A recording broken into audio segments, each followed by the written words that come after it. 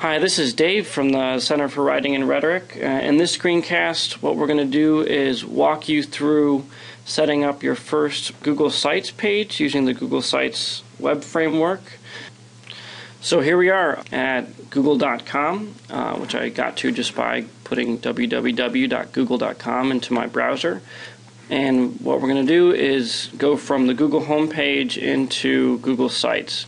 If you look here up on the left, there's a list of links to a lot of the products that Google hosts, one of which is Google Sites. To get there, you have to click on the More button, and it's kind of down towards the bottom of the list. Right here, it says Sites. I'm going to click on that link, and it's going to bring up Google Sites sign-in page. And what we're going to use to sign in is a Google account. I'm going to be using a Gmail address, and we're asking all of our students at Ole Miss who are creating ePortfolios to be using Gmail accounts as well. If you don't have a Gmail account, you're going to need to create one, and if you need any assistance, the previous screencast walked you through that process. So what I'm going to do right now is put in my Gmail address, which is CWR Teaching Center.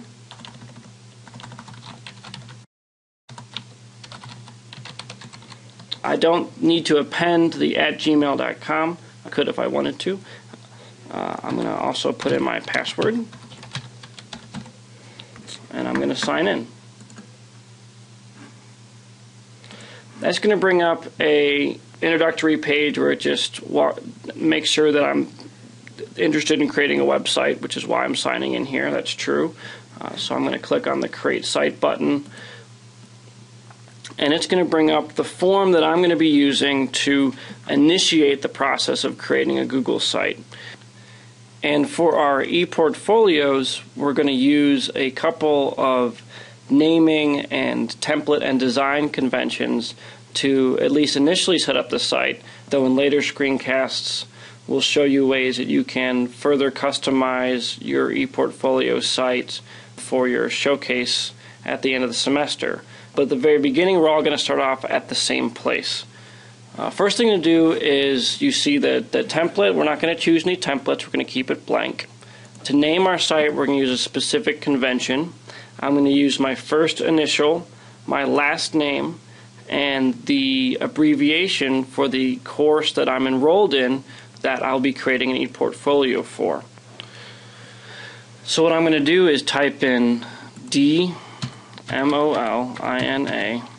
WRIT 102, and this is my first initial, David, my last name, Molina, and writing 102, which is hypothetically the course I'm enrolled in. And if you see here at the bottom, this is going to be the URL that the site is assigned to.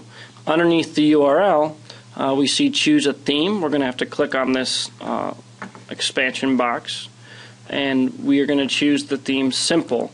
Again, later in a future podcast, we'll talk a little bit about customizing your ePortfolio, but at the beginning, we're all going to start out with the Simple template. So make sure you click on Simple and it's highlighted.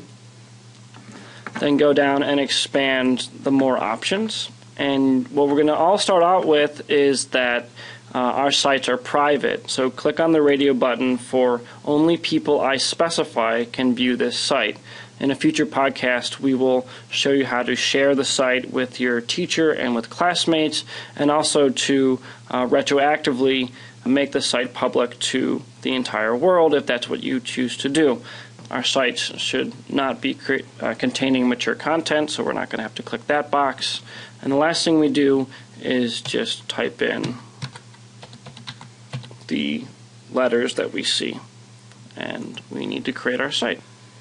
So here we are. We have a new Google site set up in the Simple template, and for its name I have my first initial, last name, and the abbreviation for the English course that I'm taking.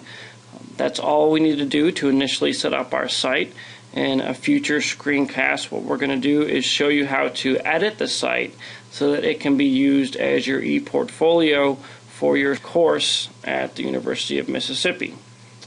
Thanks for watching, and I hope this screencast was helpful.